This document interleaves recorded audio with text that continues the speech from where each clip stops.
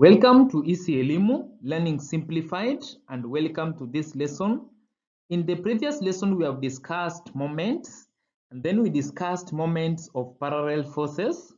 Now in this lesson, we are going to discuss moment of antiparallel forces, which sometimes we call a couple. My name is Albert. I hope you will enjoy the lesson. By the end of this lesson, I expect you to be able to identify and describe what antiparallel forces are, then determine the moment for a couple or for antiparallel forces, then finally be able to handle few questions concerning a couple or what we call antiparallel forces. So antiparallel forces, or what we call a couple, I'm very sure you know a couple, the one that you know from your families and relationship. But in this case, we are talking of a couple in terms of forces, and these are forces which are equal, parallel, but they act opposite to each other. Like you can see on the screen, we have the first force here, which is acting upward. Then we have another force here, which is acting downward. And the two of them are labeled FF. It means these two forces are equal. The only difference is that they act opposite to each other. Like a couple in a family or in a relationship, we have a male and female. They are opposite sex, but they have equal opportunities and equal powers. So in this case, these forces are equal, but they act opposite to each other, and there is no way they can act in one direction. So in this case, they are at a distance d from each other. And what we are going to realize, for us to get a moment of this couple or antiparallel forces, then we are going to have, or to get a product of one force times the distance between them. In this case, we are going to get the moment of these two couple. So once we are going to get one force because they are equal and opposite, then we will get a distance between them, that is d. And then in this case, we will get a moment of this couple. And then in this case, it will be Newton meter and the SI unit for a couple or for moment in general. So if you consider a couple that we have on the screen, there are two forces, one moving up, then there's another one moving down, and they are labeled FF. It means they are equal but opposite. So in this case, if we use the principle of moment that we know, that sum of clockwise moment and is equal to sum of anti-clockwise moment. Therefore, in this case, we will need a force which is moving down with its perpendicular distance from the pivot. And for us to get that, then we need this distance from the pivot to this force. And if we label it L, then it means the distance which will remain to the second force which is moving up will be the total distance d. We subtract the distance that we have removed on the right hand side minus L. So if this side we give it d minus L and this side L, then in this case, for us to calculate moments, then we must determine each of these forces. What moment is it going to give this bar? If you pull this force up, it's going to make this one to rotate in a clockwise direction. Therefore, it will give this rule a clockwise moment.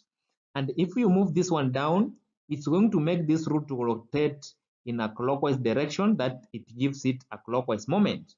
So the total moment in this case, we don't have anti-clockwise moment, we only have clockwise moment. And if we can use that clockwise moment with this distance L and dl to calculate the total moment. So here, total moment is going to be clockwise sum of clockwise moment. So here, if we call this clockwise moment 1 and this clockwise moment 2, so it will be clockwise moment 1 plus clockwise moment 2. But in this case, clockwise moment 1, this one here, is the force, which is F, times the distance L, plus the clockwise moment 2 is the same as force because the forces are equal, we said, times the distance, that is d minus L, like that. So this will be our total clockwise moment. And if we solve this, then it's going to be FL plus, in this case, if we open this bracket of d minus L, then it's going to be F times d, it will be FD, then minus F times L, then it's going to be FL. So here we have FL. But in this case, if we put like terms together, you are going to realize this one here is the same as this one here, only that one is negative, another one is positive. So now if we add them, then they are going to give us FD plus FL minus FL. FL minus FL is 0. So this one will be 0. Then we will have our total moment as FD, So this means if you have one force, that is F, then you multiply by the distance between them, D, then you are going to get the total moment in this couple. And that's what we have noted down here with a bold ink, that moment of anticlockwise of antiparallel forces is the product of one of the forces and the perpendicular distance between them. So we are going to do few examples so that we see how to apply this formula. So the first question here, the figure below shows two equal and opposite forces, that's a couple, acting on a meter rule at 15 centimeter mark and 75 centimeter mark, respectively. So if each of the forces has a magnitude of 80, calculate the moment of the rule about that 5 centimeter mark. So about 5 centimeter mark, then it means that is the pivot. This is the pivot that we have here at that 5. So in this case, we can use the wrong root to calculate the moment, that is clockwise moment, that is sum of clockwise moment is equal to sum of anti-clockwise moment. And in this case, the first force here, which is moving up, is giving us a clockwise moment. And the other one, which is moving down on this side, is giving us also a clockwise moment. So in this case, a total moment is going to be the two clockwise moments, that is CM1 plus CM2, clockwise moment 1 and clockwise moment 2. If we call this one clockwise moment 2, this one clockwise moment 1, then it's going to be CM1 plus CM2. So in this case, if we need that now the total moment, we will take the force, that is F, which is moving up. In this case, let me just write it, which is 80 times the distance from the pivot, that is 35 minus 15, it's going to be 20, which is, if we convert to meter, it's going to be 0.2 meter, this is Newton. Then plus the CM2, we have a force of 80, the force moving down, times the distance between them is 75 minus 35, which is 40. If we convert it to meter, 0.4 meter. And in this case, then it's going to be total moment here, 80 times 0.2.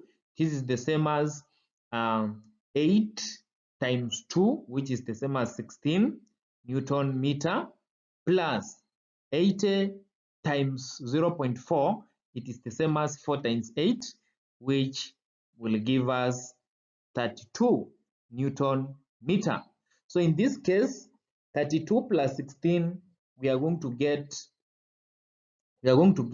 8, then 48 Newton meter. So that is a long way when we use the principle of moment. But now, if we use our equation for a couple, this case, total moment is going to be one of the forces times the distance between them. Now in this case, the forces that we have is 80 Newton. The distance between them is 75 to 15. So in this case, the distance we have is 75 minus 15, which is the same as 60 centimeter, which if we convert to a meter, it will be 60 divided by 100. In this case, we will have in meters. Then now in this case, we will move down 80 newtons times, this case it will be 0.6 meter. Now if we multiply 80 times 0.6, this 0 will move 1, then it will be 8 times 6, which will give us 48 Newton meter. So either way, either when you use the principle of moment, or you use now our new equation for a couple, that is one of the force times the distance, it will give you the same answer. So the second question, the figure below shows two equal and opposite forces acting on a meter rule at 22 centimeter mark and 67 centimeter mark respectively. If each of the forces has a magnitude of 60 newtons, calculate the moment on the meter rule about 42 centimeter mark.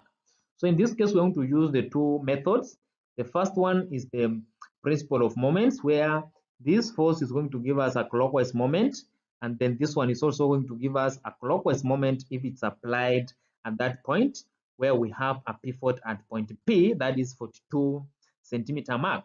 So in this case, for us to get a total moment in this process or in this system is the same as the first moment, that is the first clockwise moment, that is a force of 60 Newton times 42 minus 22, that is 20 centimeters, convert to meter is 0.2 meter, then plus the other clockwise moment here where we have a force of 60 Newton times the distance between them, that is 67 minus 42, that will be 25 centimeter, and if you convert it to meter, it will be 0.25 meter.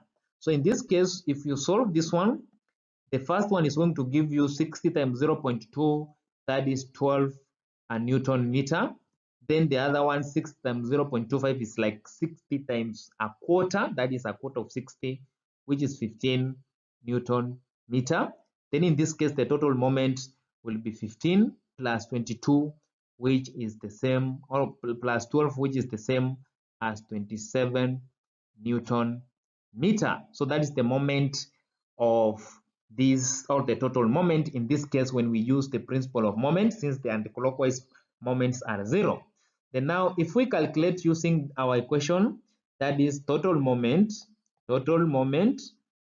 is equals to F times the distance between them. So our task here now is to find the distance between these two, that is 67 subtract 22. In this case, it's going to be 45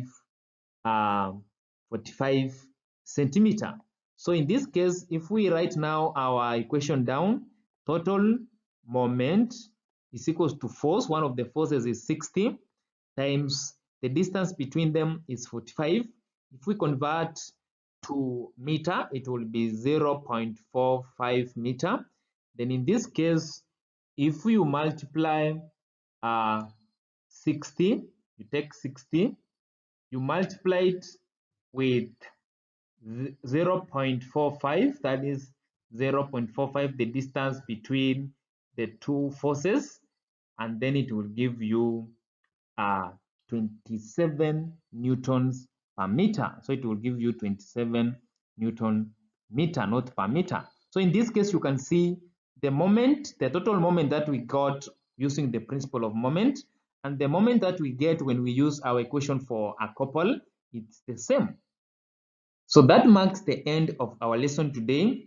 For more questions and solutions like this, visit EasyElimu Learning Simplified. The website is down here, www.easyelimu.com, and you will get learning really simplified.